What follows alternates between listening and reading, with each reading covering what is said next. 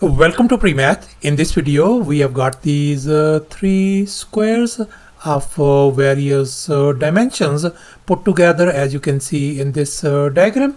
And moreover, this green shaded shape has been wedged between these squares.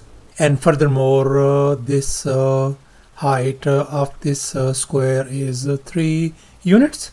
Whereas the height of this square is 5 units, and this height difference is 4 units.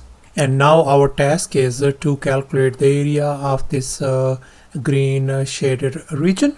Please don't forget to give a thumbs up and subscribe, and please keep in mind that this figure may not be 100% true to the scale. Let's go ahead and get started. And here's our very first step. We know that this height of this smallest square is 3. In other words, this height is going to be 3. And we know that this height is 4. So therefore, the height of this biggest square is going to be 4 plus 3 is going to give us 7 units. So thus the height of this smallest square is 3.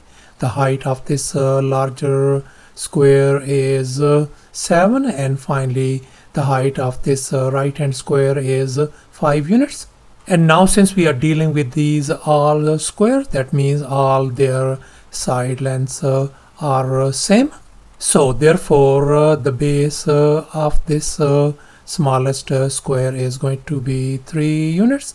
The base of this largest square is going to be 7 units, and finally the base of this right hand square is going to be 5 units. And here's our next step. Since we are interested in calculating the area of this green shaded region, so therefore in order to make our job simple, we are going to draw some auxiliary lines. As you can see in this next step, I have added this blue rectangle in order to make sure we get this right triangle. Let me go ahead and label these triangles. I'm going to label this point A, this point B, and this point C. And as a result, we are going to get this triangle ABC. And likewise, I'm going to label this point as D, E, and F, as you can see over here. And as a result, we get this another right triangle DEF as well. And please keep in mind that these angles, this angle and this angle, they are 90 degrees each. This is 90 degrees and this is 90 degrees as well. And now let's focus on this triangle ABC, and we are going to calculate the area of this triangle. And now let's recall the area of a triangle formula. Area equals to a half times base times height. And in our case, the base of this triangle ABC is going to be 3 plus 7 is going to give us 10. And the height of this triangle ABC is going to be 3. So therefore, the area of this triangle ABC is going to be a half times 10 times 3. And if we simplify this thing, that is going to give us 15 square units. And now let's focus on this other right triangle DEF. And we are going to calculate the area of this triangle DEF. And we are going to use the very same area of a triangle formula. Area equals to a half times base times height. And here we can see that this length is 7 plus 5 is going to give us 12. And since this length is same as this EF length, if this is 12, then this EF length is going to be 12 as well. And moreover, this side length of this triangle DE is same as this length, which is 7. So therefore DE length is going to be 7 units. So therefore the area of this triangle DEF is going to be a half times 12 times 7 And if we simplify the right hand side, that is going to give us 42 square units. And here's our next step. Let's focus on this smallest square. I'm going to label this one as our box number 1. And now we are going to focus on this largest square. I'm going to label this one as our box number 2. And finally, this is going to be our rectangle.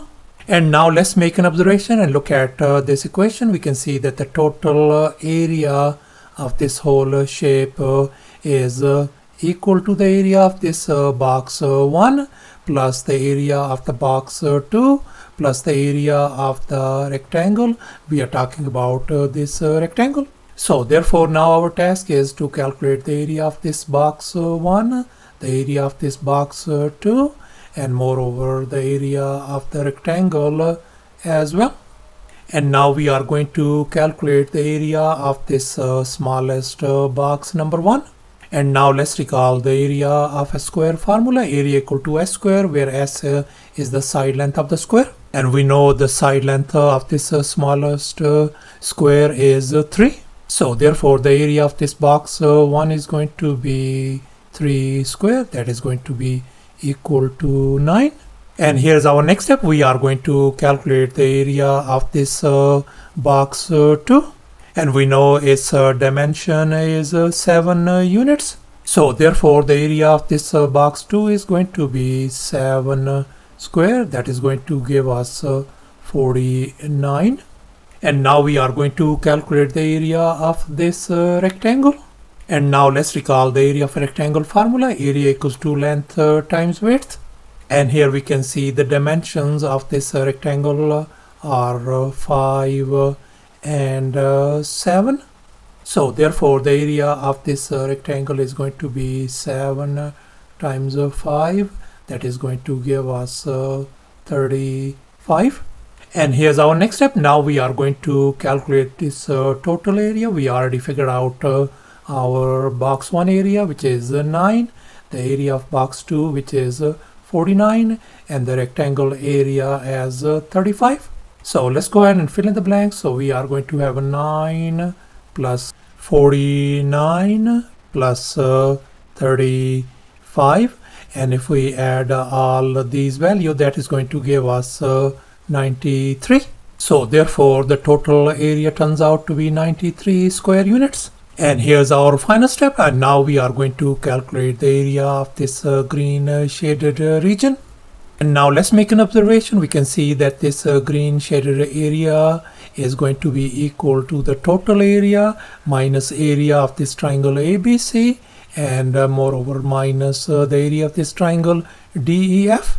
And we already figured out our total area as 93. So therefore we are going to replace 93 over here. Likewise the area of this triangle ABC, which is 15, I'm going to replace it over here. And finally the area of this triangle DEF, which is 42, I'm going to substitute over here as well. So therefore let's go ahead and fill in the blanks. So 93 minus 15 minus 42, and if we simplify that is going to give us 36 square units. So thus the area of this green shaded region turns out to be 36 square units, and that's our final answer. Thanks for watching, and please don't forget to subscribe to my channel for more exciting videos. Bye.